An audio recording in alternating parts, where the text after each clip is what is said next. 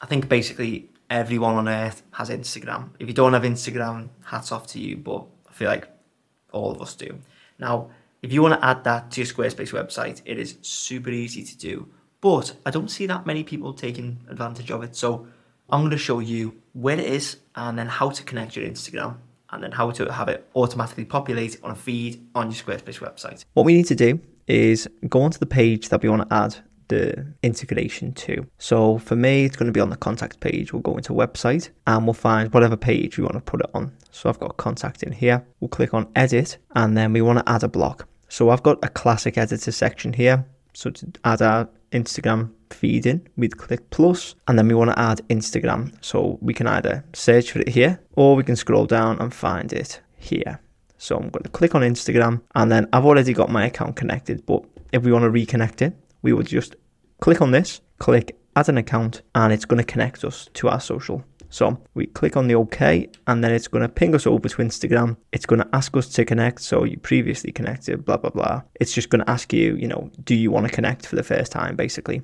So click allow. It's going to confirm. It's going to ping us back over. It's going to give us a little connected bit there. And then it's going to load our photos up here. Then you can see, obviously, it doesn't look great, but it has loaded up. So I want to move this down. So I'm going to drag it down to where it needs to be. And then, okay, it looks okay. But ideally, I want to put this in a Fluid Engine section because I want, in this case anyway, I want the Instagram connection to, or Instagram feed to span the whole section, like the width of the page.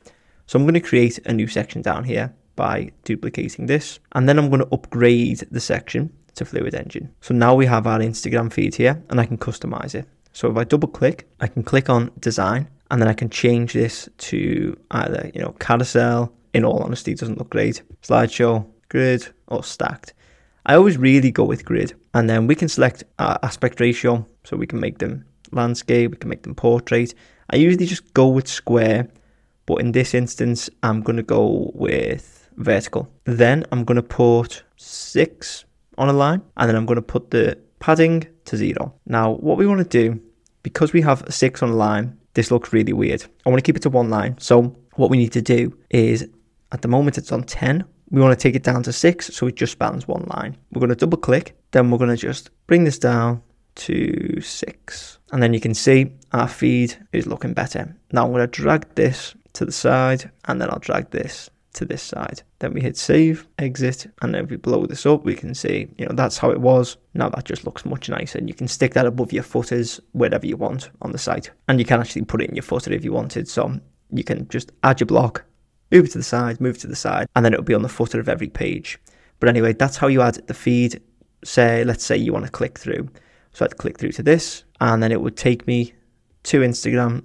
Well, it would take me to this sort of midway page.